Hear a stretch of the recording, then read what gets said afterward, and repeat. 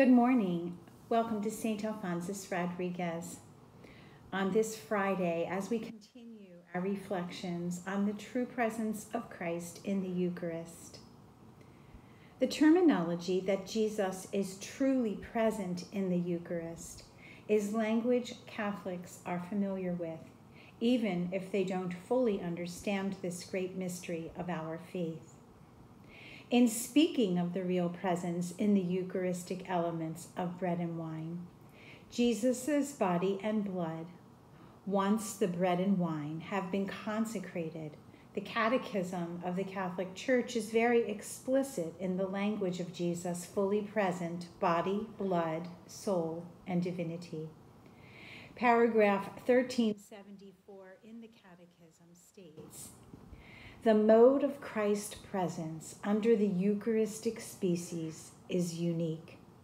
It raises the Eucharist above all other sacraments as the perfection of the spiritual life and the end to which all sacraments tend. In the most blessed sacrament of the Eucharist, the body and blood, together with the soul and divinity of our Lord Jesus Christ, and therefore the whole Christ is truly, really, and substantially contained. It is a substantial presence by which Christ, God and man, makes himself wholly and entirely present." Churchy language, theological language for a truth that profoundly impacts us as believers at the most basic level of faith and Christian life.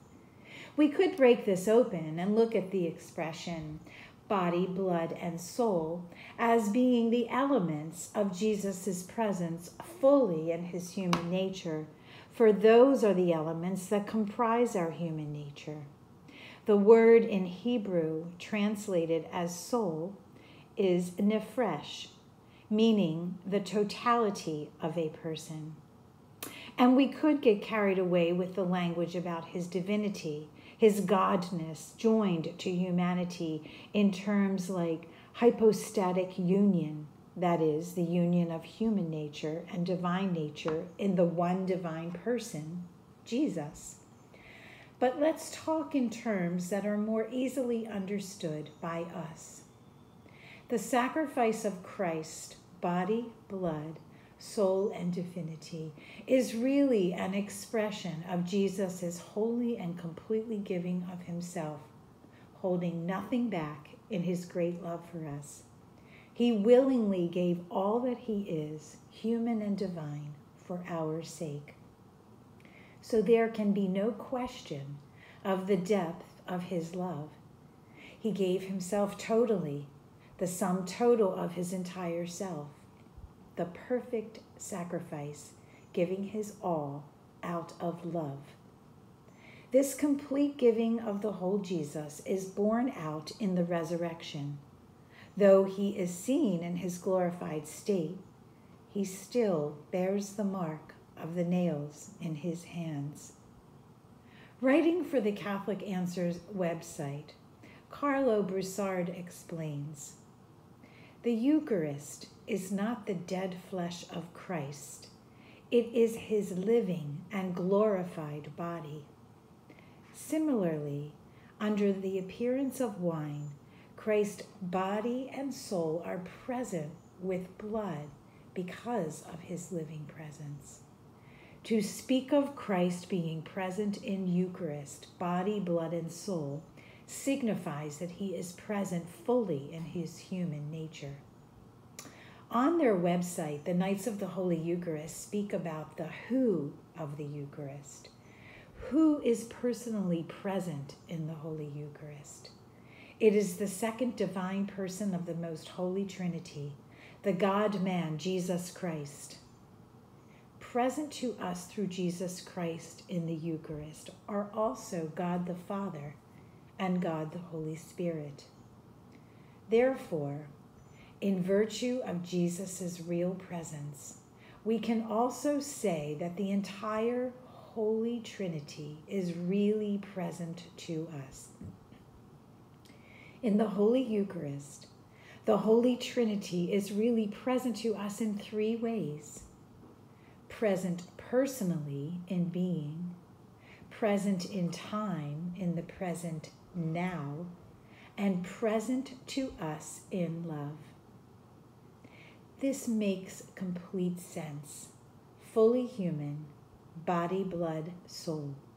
Fully divine, in union with the Father and Son as the one God revealed to us in the communion of the Blessed Trinity.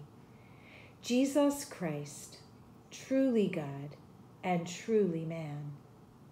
The great mystery of our faith, the great mystery of the fullness of love, the great mystery of true sacrifice, the great mystery of Eucharist. What an incredible act of love to give himself so completely. Think about it. Our Lord feeds us, nourishes us with his body, blood, soul, and divinity. Eucharist, the sustenance of life. Are we able to grasp the meaning of what is happening inside of us when we consume the Holy Eucharist? We take in Christ. We intermingle with Jesus Christ. We come to share in the divinity of the one who humbles himself to share in our humanity. So what do we do with the body, blood, soul, and divinity of our Lord? At Mass, we give thanks and praise. But what about when we leave the church building? We carry the body, blood, soul, and divinity of Christ within us, nourishing us so that we can nourish the world with his love. As bearers of Eucharist, may we always be and live as Eucharist in the world.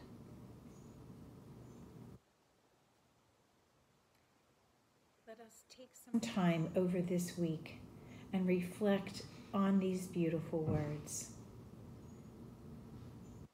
Ask yourself,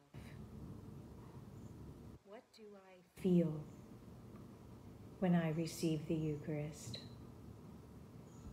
Do I carry him out of the church into the world? When people look at me, can they see Jesus in me? Am I freely giving him to all of those in need?